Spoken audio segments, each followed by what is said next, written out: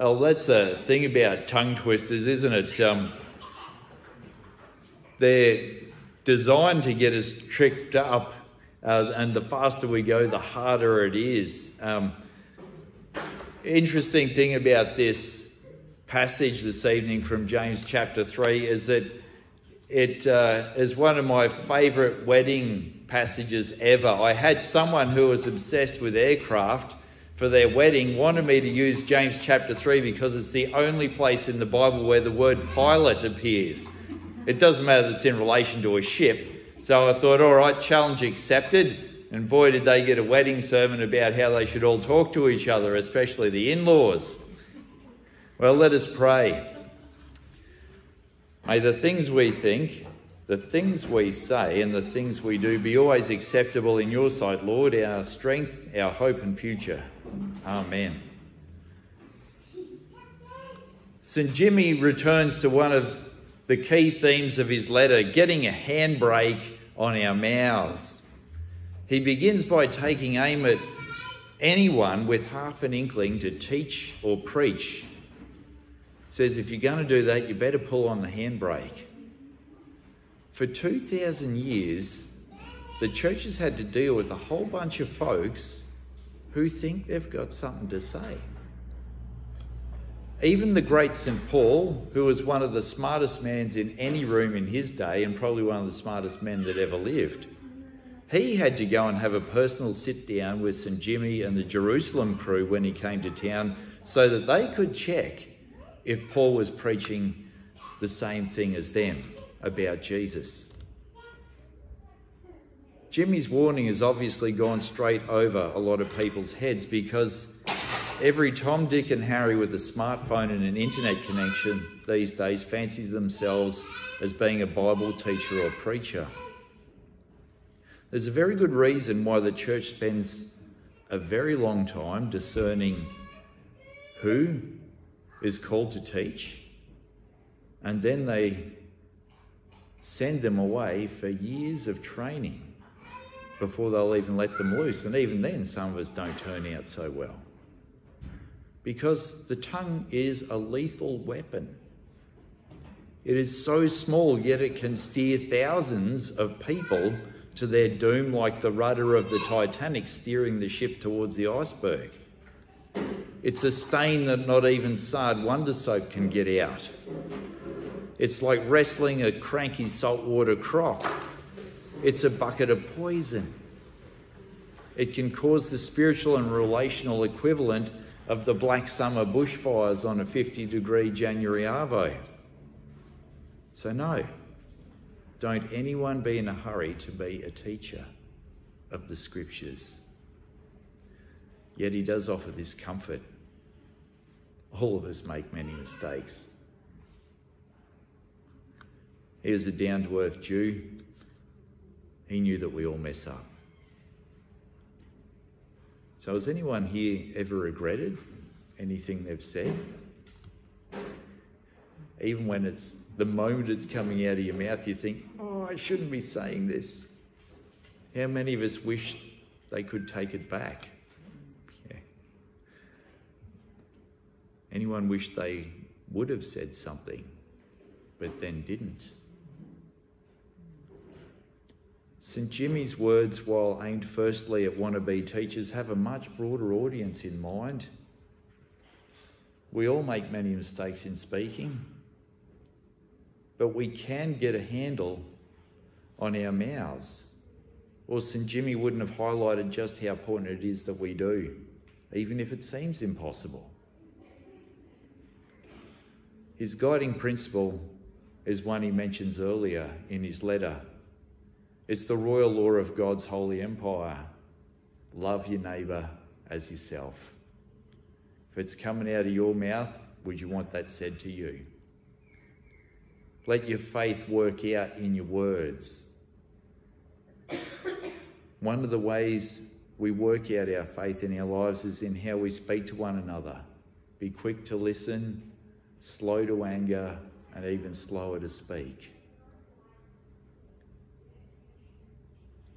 Faith without works is dead, so faith must work out in the way we speak, because you are what you speak.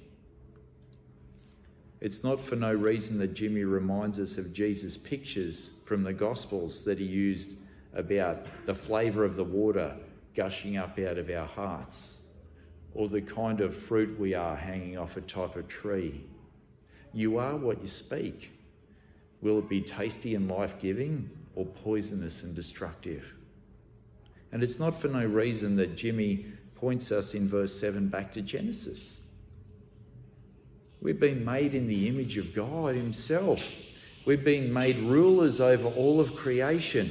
We've been given naming rights over all the other creatures and given the power to take control over them, bringing order out of chaos.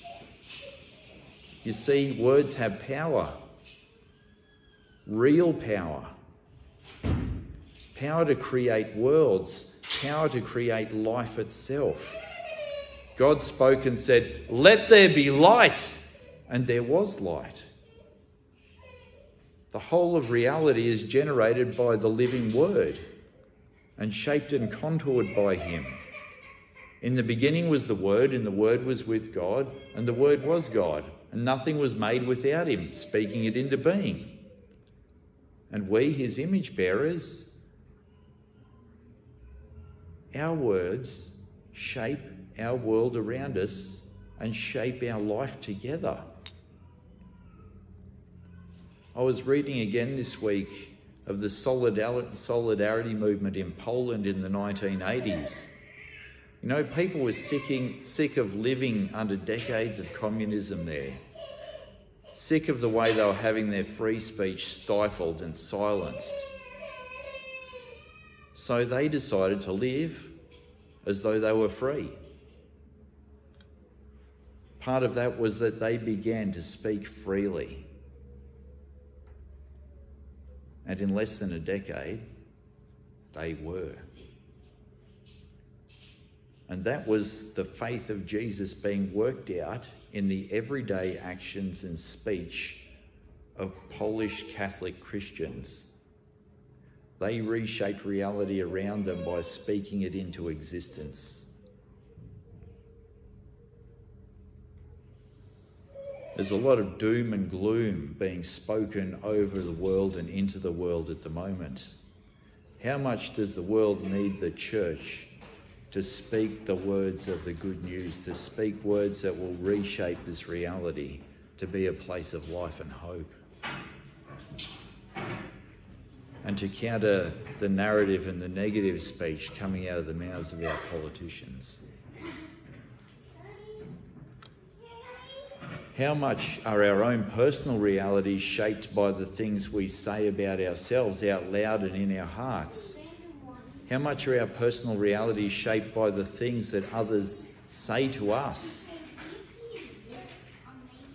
both hurtful and helpful? So how about we stop and think for a moment? And I don't expect you to say anything, and this is for you to think about. What is one of the most wonderful things that has ever been said to you?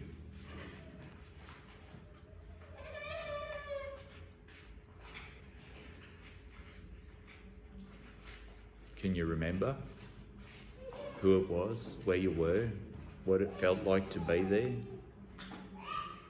The feel of the room? The impact it's had on you even down to today?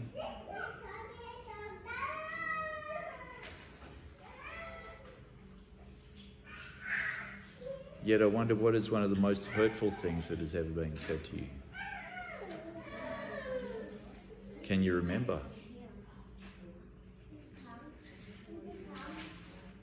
What it felt like, where you were, who it was?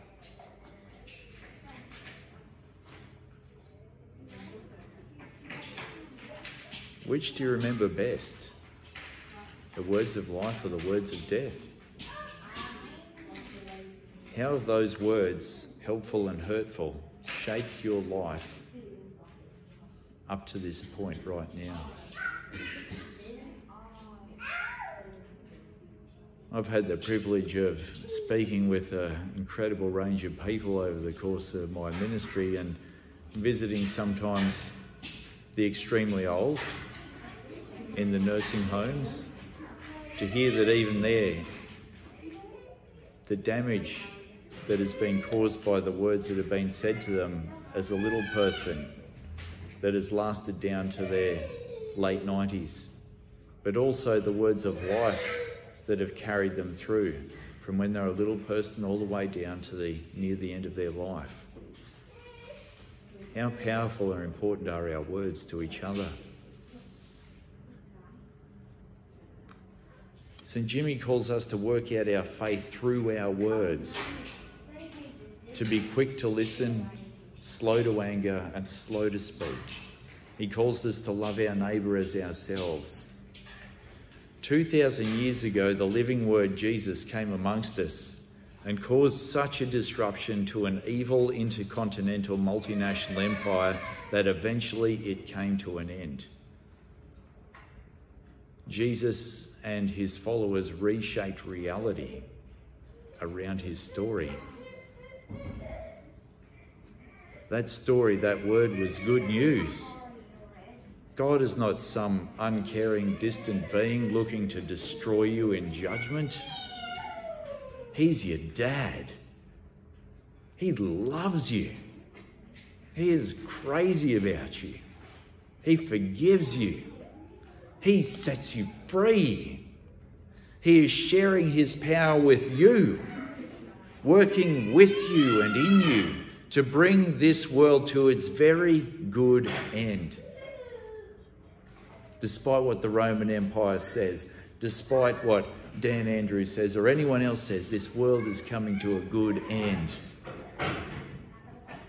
This good news, spoken again and again by that mixed bag of humanity called the church, amongst some of the most harrowing and distressing days of the human race across time, has changed the world and continues to change it. And it will never be defeated. I know many of us have found this last lockdown tough, and there's a lot wrong with the world out there, and there's a lot of talk of doom and gloom, and there's a lot of people saying that this world is stuffed and that it's coming to a bad end. We have the power. We have the words that can reshape reality itself. Don't forget that we are what we speak. Let us pray.